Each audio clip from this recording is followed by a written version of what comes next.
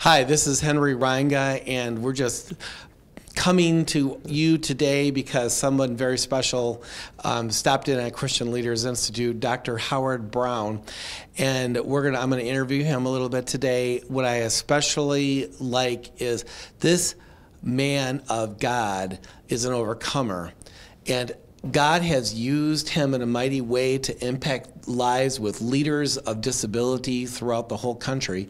So I wanted to, and Dr. Brown did not figure that he was coming to be interviewed today. I just met him. He's mentors for students here at Christian Leaders Institute. So he's actually an active mentor. He's on the network. But you also have quite a story. So can you just give me a little background of what happened to you? How did you get to the place where you are today? Well, I felt my first calling when I was in third grade. In third grade, I went to a Baptist Bible school. Okay. And I was sitting at, the Baptists always call for people to come forward to be baptized at the end of the service. Right. So I was sitting in the row with my parents, my mother and my father, who was not around much due to alcoholism. Okay. And all of a sudden, I felt a presence next to me. And the presence said, get your father to go with you and go up front and go forward. And I thought to myself, how am I going to do this? I'm just a little kid. Right, right. Well, I stood up and I said, Dad, come on. Come with me, come with me. I need you with me. Right. And he said, no, I'm not doing that. Right. No way. And I said, if you won't, I'll just go alone. And he said, go alone. I did. I got in line, and I stood, and I moved up and moved up and moved up, and all of a sudden I looked back, and there he was, in line with me. Wonderful, wonderful. And I feel that was the first time I was actually touched by the Spirit. And ever since then, I've been very heavy into whatever good I can do for the community. Yeah, you're a new creation. You become a new creation, and then things happen in your life. I went on to be in the military, in the reserves, for 20 years. Okay. I was in 8 years in the Navy and 12 years in the Coast Guard. Right here, were you in our whole Grand Haven, Michigan? No. We're by a Coast Guard station here, but not here, right? Not here. I was in San Francisco in the Coast Guard and in New Orleans. Okay. I was there for 9/11. Okay. Got activated. I retired in 2002, and all during this time I've been in a law enforcement career, a parallel career, full-time, and about the best thing I can say is anybody that got in the back of my car got a voice of the word. Just a little encouragement from the Lord. Something that said that made it seem not that bad, and encouragement. Encouraging them to, maybe think next time. Okay. I'm very proud to say that during my time in law enforcement, I sent like 3 people on to seminary. Nice. I worked in probation and parole for the state of Louisiana. Okay.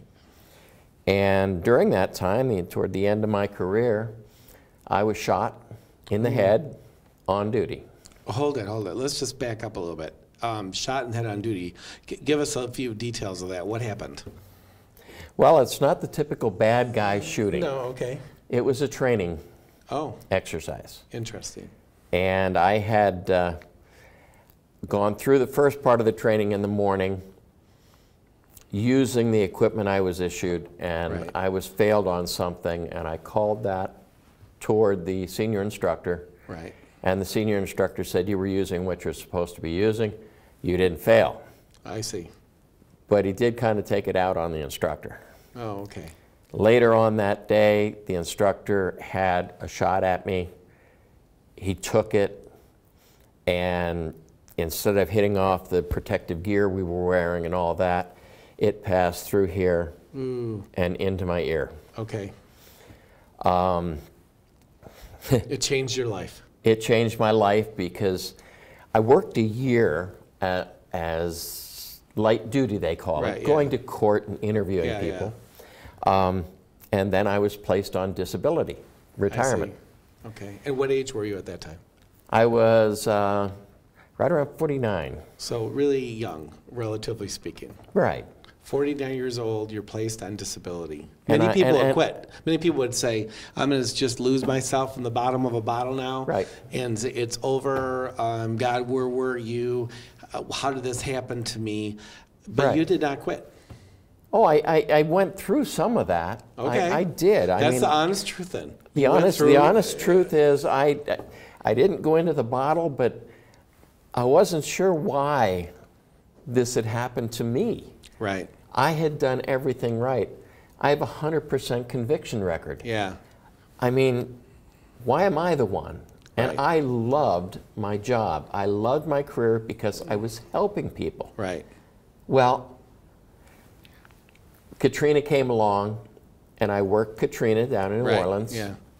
and was given the choice to move. Okay. My wife is from Grand Haven. Ah, beautiful. We're right here in Grand Haven, Spring Lake area of Michigan. It's very cold right now for everybody, so it's cold in this Yes. room. Our heater barely works.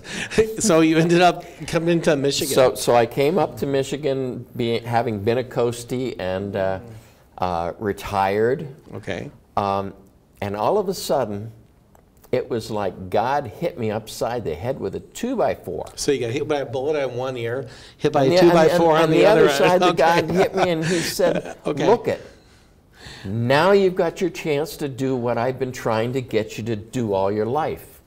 Whoa, that's powerful. You need to be in the ministry full time. Okay. Now, really, did you just hear what I just heard? So he's got this amazing career. He's working as a police officer. He loves it.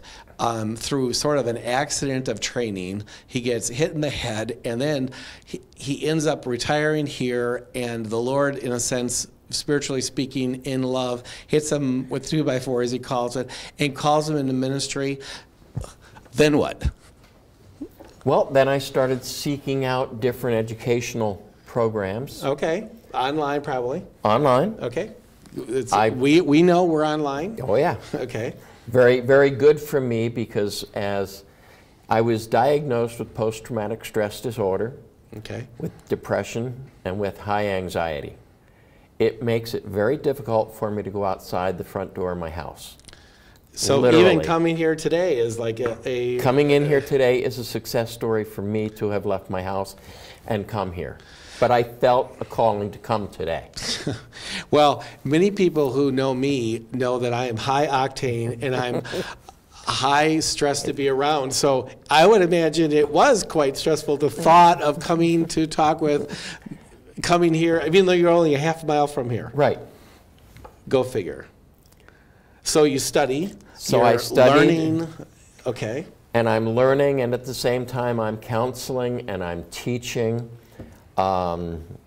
different internet schools. I've been deans of admission. I've been Okay.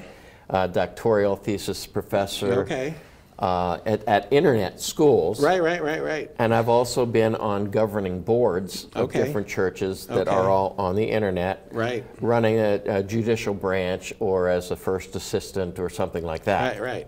So in a lot of ways, and I kind of classify that as a lot of this internet training and internet stuff is sort of special ops.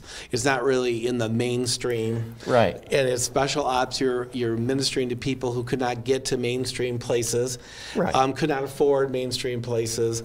So I mean that alone, you know that we connect to you, kindred spirit, because we're totally online. So and I even know that you are mentoring like Perky, who's one of our students, and Carl, and who knows who else you can inspire, because you're an encourager. Well, You're an encourager. I am. I've wanted to have my own church, my own building. Okay. I kind of grew up always feeling that that's where I was supposed to be. Right. God put me here and had me do this, and you know, you just don't say no to him. No. Well, I love that. One of the things we're doing, Dr. Brown, is we're starting a house church network worldwide. you know, and since you're close, I'll probably be, you know, asking you, hey, let's start a house church, or, you know, whatever that means in the situation. I just finished a presentation talking about the different types of house churches that are, they look very different. They don't have one specific way it looks. Right. And God works with people. The word is preached, encouraged. People are encouraged and all of that. Right. So now, how old are you now? I just turned 60. Okay, 60. So tell us, where do you feel you're at right now? In the journey of faith, in the where God has taken to you, how do you look at your future? I'm unsure. Okay. The one internet church that I've been working with hasn't exactly developed the way it was supposed to. Okay.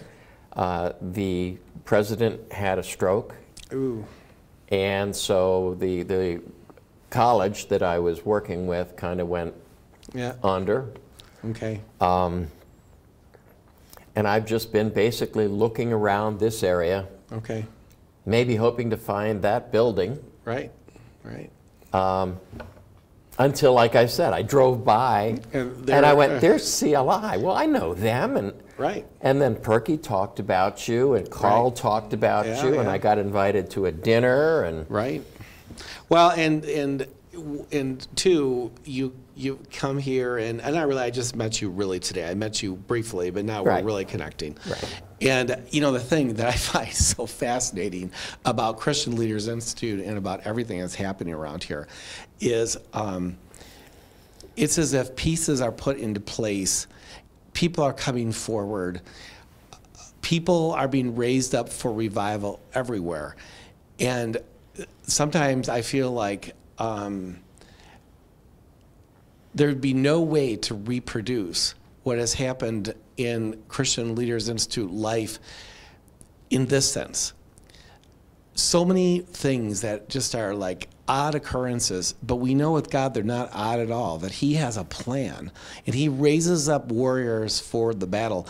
And then here, this guy from the South, Louisiana, somehow ends up back into our area and says, look, I just want to volunteer, I want to help. Right. And you know, to me, that's just another example that we've seen again and again and again. So you know, I love it. I'm going to connect you with Wally De La Fonte, our program guy, and we have so many things that your journey for leaders with disabilities. Know that you got someone here who understands your journey, right? I mean, you understand the whole up and the down, and also the struggles where you're doing fine, then you get depressed. And then your doctor gives you news about this and that and all of these things, which is a common, those who have served our country, veterans who come back, and we have so many of you out there, and you are our heroes, and you don't come back the same. No. and me, I'm this last born child, never really had that kind of a path yet. I probably can't understand you, but you know, Dr. Brown, you can understand at a different level. I do. And you know, in the network and encouragement. So I'm just really thrilled. The Lord has brought you here today. I hope I didn't overwhelm you, sir. You didn't. God prepared me for everything. Okay, good. Yeah, I said, should I wear a tie? Yeah. And he said, yes. Yeah, and a lot of times I don't wear a tie. Today I have a tie on. This is like a beautiful day, and we're taping a house church network presentation today, and we're talking about our worldwide launch of our house church network, which is going to happen very shortly here. So it's sort of a taping day, and then I saw you on the Christian Leaders Network. We chatted a little bit, and then you said, "How about being here in 45 minutes?" I thought, "Yeah, come on down. I want to meet you." So this is just wonderful, and can I have a prayer for you as we close? Okay, Lord, I just lift up Dr. Brown here, and I'm so grateful for who he is and what he has done and what he's gone through, and how he can be used by God in a powerful way to spread encouragement to give insights to those who are on a journey that they did not expect. I pray that you will be with him now, and I thank you for him now. We pray this in Jesus' name. Amen. Amen. Okay. Thank you.